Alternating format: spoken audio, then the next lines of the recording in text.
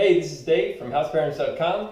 Today we're going to show you how to install a Whirlpool refrigerator and connect the ice maker water line. Ask yourself, how much of this would you be willing to pay to turn this a half turn twice?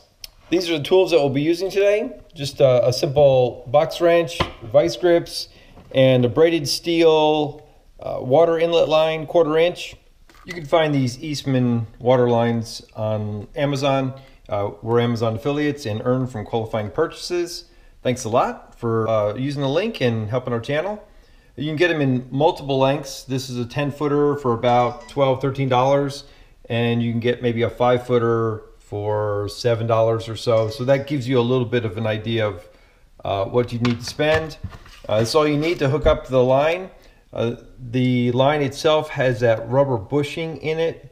You can kind of see it right there. That rubber bushing is going to provide the seal that we need when we tighten this down. Pretty simple project. All we need is that line and a wrench, so let's get started. We got the refrigerator delivered and the guys dropped it right there. And obviously we didn't pay to have it hooked up, but you could. It's a pretty exorbitant price for what we're going to show you. This is a new house, and that's the ice maker water line valve right there. And then this is the back of the refrigerator, and you can see here, this is the water line itself that goes to the ice maker, and it has this protective covering on it.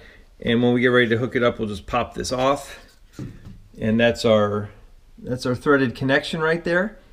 And that's going to go to that braided line I showed you. Here's a plug, and we'll untape that and plug it in. Connecting this to the valve is pretty straightforward. It came with this compression fitting. If we were using a small water line like that, we would use this compression fitting, but we're not. Instead, we're using this braided line. So we'll attach it, and the procedure is pretty straightforward. Yeah, put it on there, and it's a hand tighten. As far as you can hand tighten it. And you got to put it on there to the point where you can't turn it any longer. We put our box end wrench on, and we're going to turn it 180 degrees, which is a half turn. And that is just to snug it up against that rubber bushing in there that we showed you earlier. That's half of it done. All right, now we take the protective cover off of our line that's attached to the fridge, and we'll go ahead and connect this. Same thing as before. It's just hand tighten. So get on there as good as you can get by hand, and then we'll take the wrench and do one more half turn, and that's snug as it needs to be. And now we test it. Next, we're going to go ahead and turn on the water supply and check for leaks. There, the water supply is all the way on, and you can look around it. As expected, there are no leaks. Check this end as well.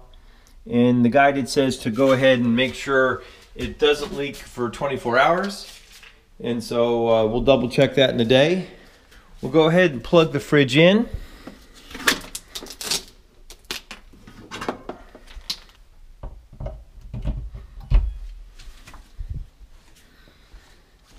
And now that it's plugged in, we get our controls lit up on the front. We pressed option for fast cool, and then ice maker. We want to have ice maker on. So press it again, and it's on. And now it's just a matter of waiting for it to give us a little bit of ice. All right, there we've gone ahead and taped up the remaining water line, the extra.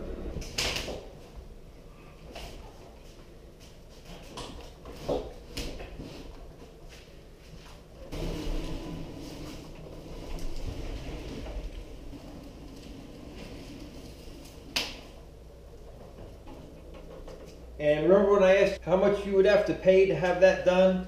Go ahead and look it up online. It's ridiculous. $100 or $120 to $130 is what the big box stores are going to charge you to do the very same thing you just saw me do right here. The entire job took about 10 minutes.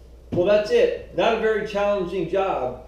It's a way for you to save a lot of money by just turning the wrench a couple turns and pushing the refrigerator back in and setting the start controls. This is certainly something anybody can do, and it puts you on the road to saving a lot of money quickly. Thanks for viewing. Please subscribe, hit the like button if you got anything out of this, and we'll see you next time.